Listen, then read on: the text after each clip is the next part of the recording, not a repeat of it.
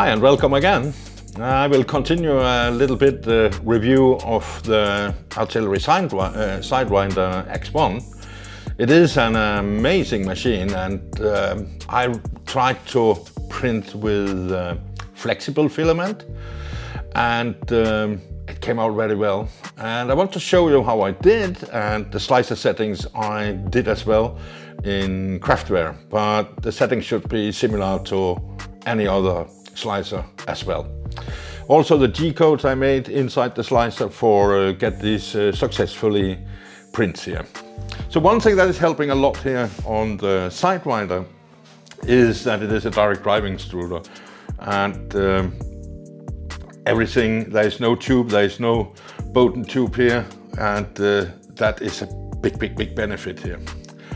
Compared to my Wanhao D9, I had troubles to printing with the D9, but I think that is, we have a double gear extrusion on the Sidewinder. We don't have that on the D9, and that's therefore I struggled to get it there. But this is a dream with flexible filament. So I did print these with Kungfu Flex TPU, and this is a gear, and this is a original size, and it came out extremely well.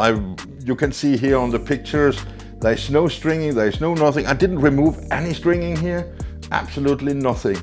The hole for the screw is perfectly, the hole for the axle is perfectly, and then I printed it in even a bigger size, and again you can see there is no stringing, the holes and everything inside. I have a little bit of stringing here, and otherwise the holes and everything is absolutely perfect, as you can see.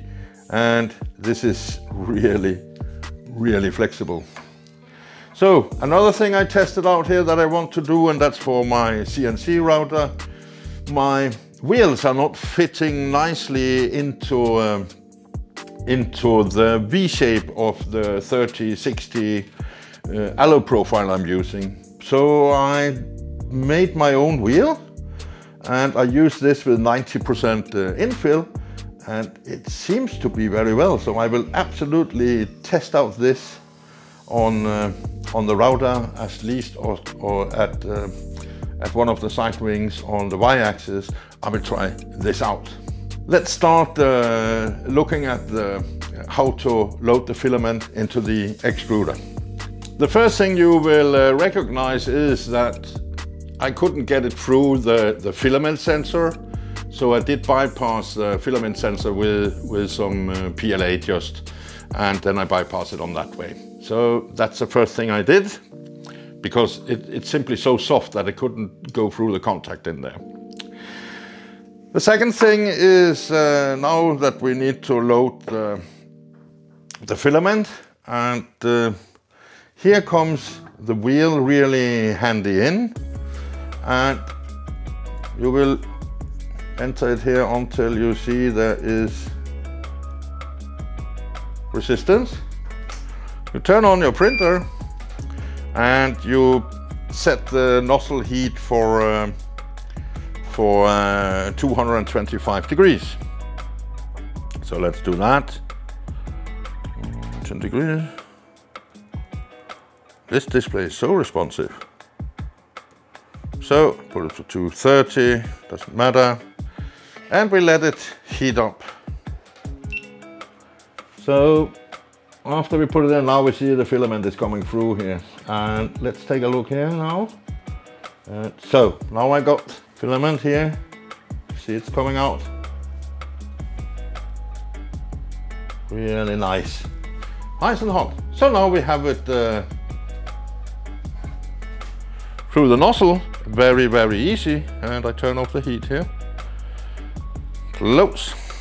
So next thing you need to do is, you need on this side here, you have this little wheel, and you need to push this up quite a lot. The wheel inside the extruder just need to touch the filament. If it's too hard, it will it will be coiled like that inside the gears, and we don't want that. So you just loosen it really well and just secure we are tighten it a little bit. And when you enter PLA or PETG afterwards, you tighten it even more. But very loose, and just grab on the filament and then you're good to go. So now we have been setting up the filament and we are ready to print, but before that we need to go to the slicer and take a look on what we have to do there. So we are in Craftware, and I will add an STL file. I take my wheel that I use for my CNC router, and yeah, we will not go through everything here. I will do another video about the Craftware in a few days. So you have loaded your STL file, and these two options we want to look at is the Options tab, and you click on the Printer tab, and here I have a profile for the Artillery X1.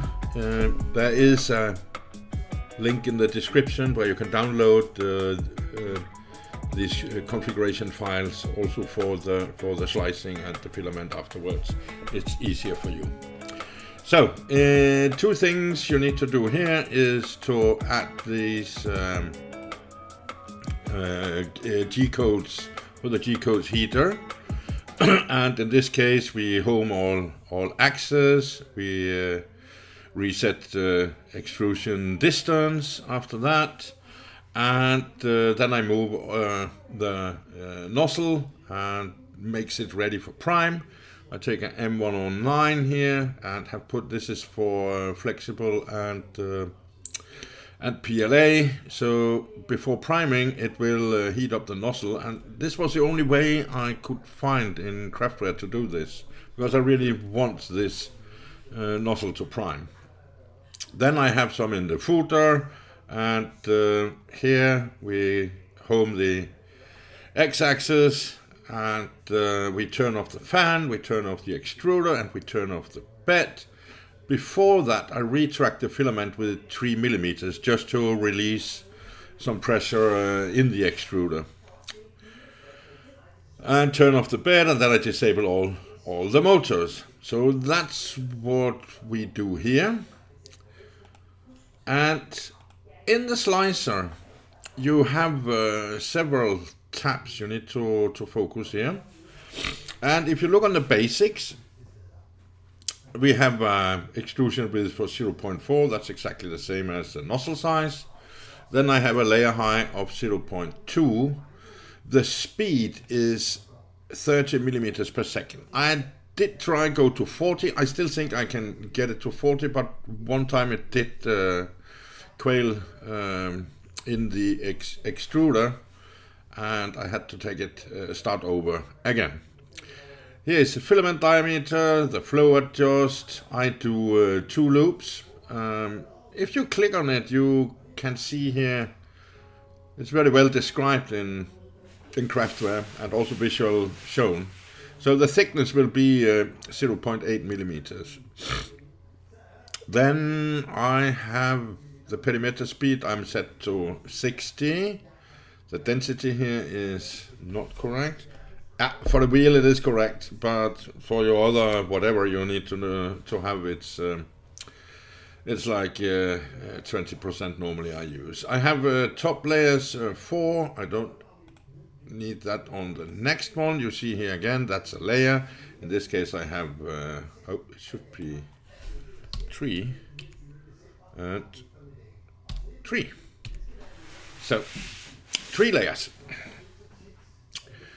And the infill was 20%. So then we go to the Advanced tab. There's nothing to do here. I normally never touch this. The foundation is the first layer, and the first layer height is 0.2 millimeters, as you can see here.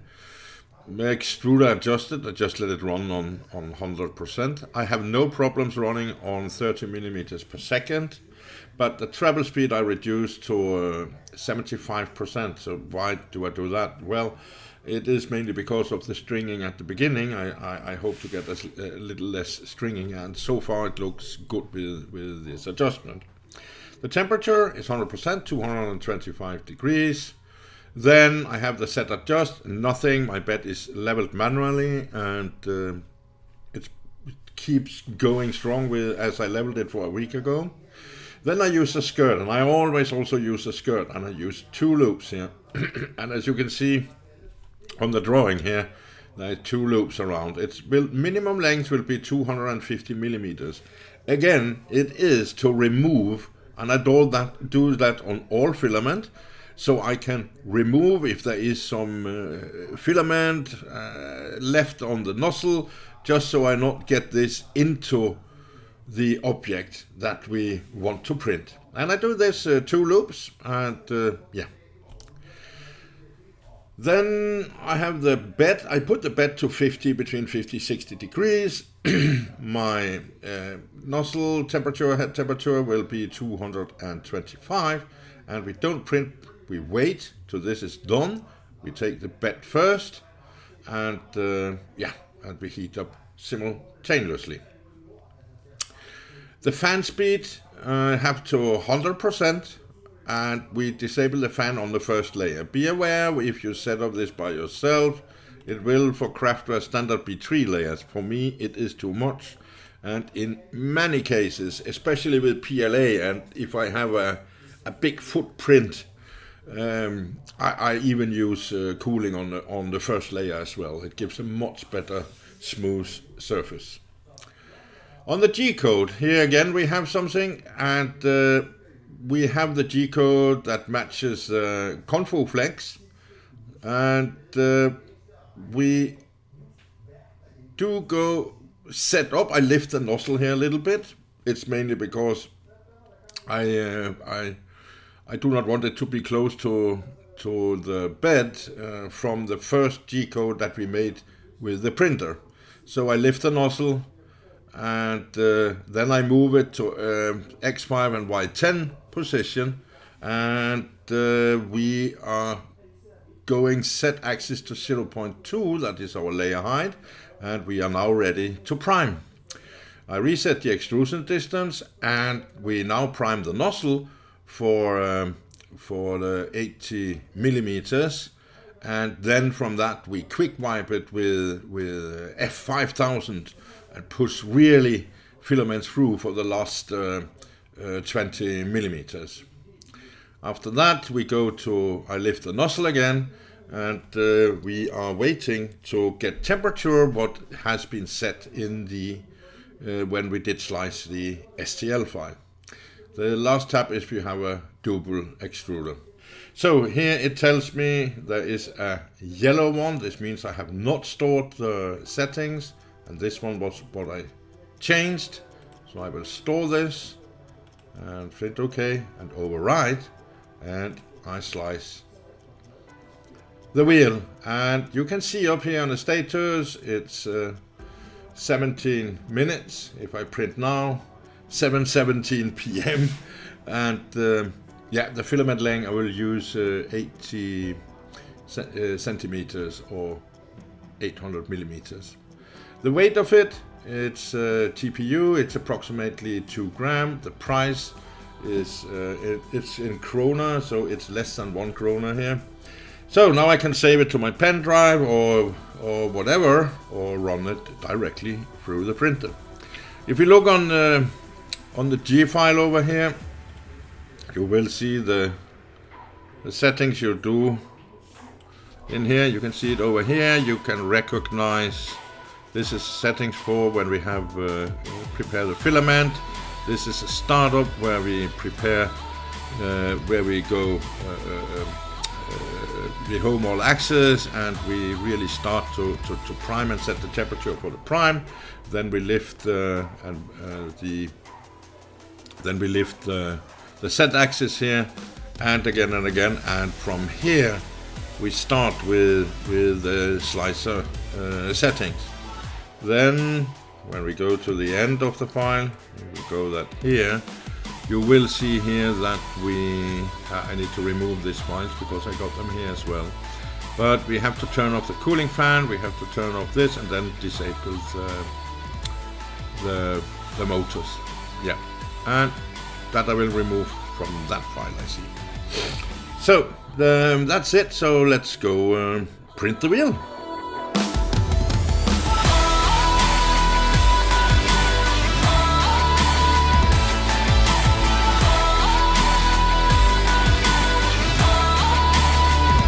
Well, we are at the end of the filament, if I have to say so, and my wheel was printed, but this time only with 20% infill, so you see how soft it got.